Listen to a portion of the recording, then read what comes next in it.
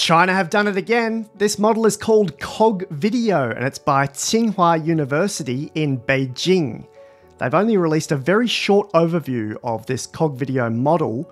It's a large-scale, pre-trained text-to-video generator that uses Transformer.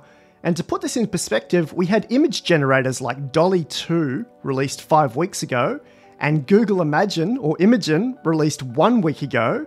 We now have a complete end-to-end video generator that takes text and generates film. It's able to generate relatively high frame rate videos. We've got examples of 4-second clips, which have 32 frames, so we're probably looking at 8 frames per second. And here on the screen there's some examples of text. Actually went in Chinese first, but we've got English translations here. A man is skiing. A woman is running on the beach in the late afternoon. A couple are having dinner. And nightfall in a metropolis. And here's some further detail on a man is running in the sea. All 32 frames.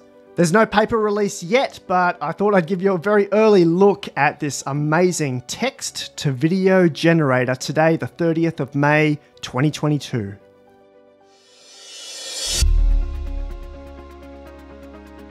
The Memo is my in-depth newsletter.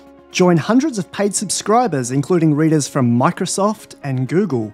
Get special access to AI platforms, behind-the-scenes resources, and the latest AI news. lifearchitect.ai/memo. Did you see the memo about this? Yeah, I have the memo right here.